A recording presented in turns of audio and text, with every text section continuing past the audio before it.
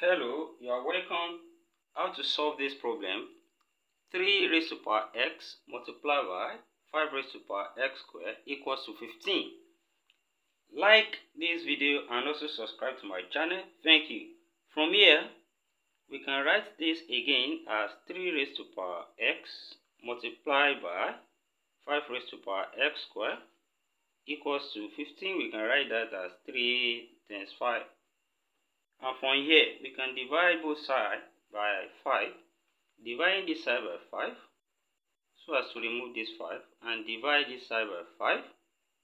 Then 5 will cancel 5 here. Then also, we can remove this 3 raised to power x by dividing this side by 3 raised to power x.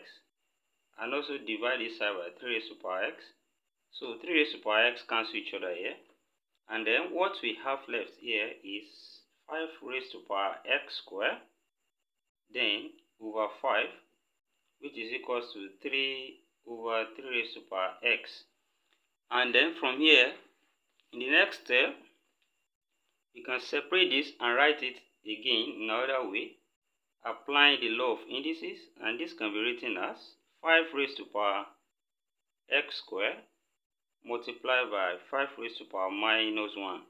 So because 1 over 5, same thing as this, which is equals to 3 multiplied by 3 raised to power minus x. Then this is 3 raised to power 1. In the next step, applying the law of indices, the same base and multiplying, we can add the power, and this becomes 5 raised to power x squared minus 1, which is equals to 3 raised to power 1, then minus x. Then we can take the log on both sides. Then the log on this side, we have log 5 raised to power x squared minus 1 equals to log 3 raised to power 1 minus x. Then from the law of logarithm, the power comes to the back here, and then this becomes x squared minus 1, then log 5. The power has come to the back, then equals to this power to come to the back, 1 minus x, then log 3. Then let's divide both sides by log 5. Here, divide this side by log 5. Also, here, divide this side by log 5. And then, from here, log 5 will cancel log 5.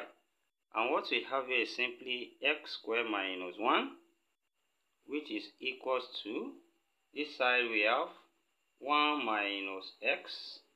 Then, we can write this as log 3 to base 5.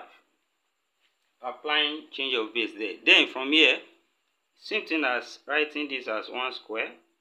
Then from the difference of two squares, we can factor this as x plus 1 multiplied by x minus 1. And which is equals to 1 minus x log 3 base 5. Here we can take everything to one side. And then when we take everything to this side, we have x plus 1 multiplied by x minus 1, then minus 1 minus x,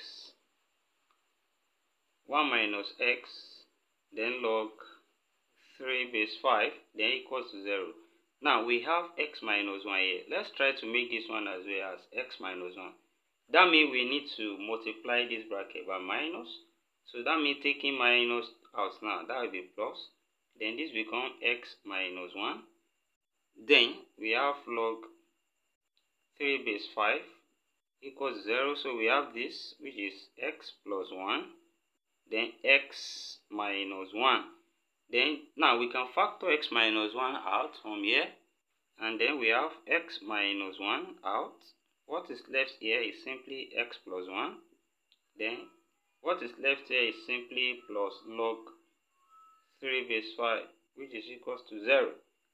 And here we have two cases, x minus 1 equals to 0, or we have x plus 1 plus log 3 base 5 equals to 0. So here, s equals to 1. So x equals to 1 from here. Then from this side as well, we can take everything to one side, and this is x equals to 1 comes there, we got minus 1 minus log 3 base 5. Then factoring minus out, here we have minus into bracket 1 plus log 3 base 5. And we can express 1 as log 5 base 5, because log 5 base 5 will give us 1. So from here, we can say this is x equals to minus log 5 base 5. This is same thing as 1. Then plus log 3 base 5.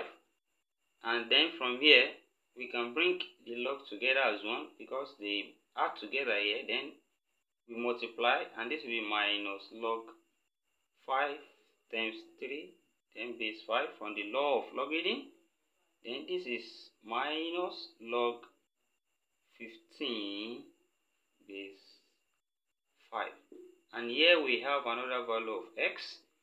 Here we come to the end of the class. Thank you for watching. Also subscribe to this channel for more of our videos. See you in the next class, and bye for now.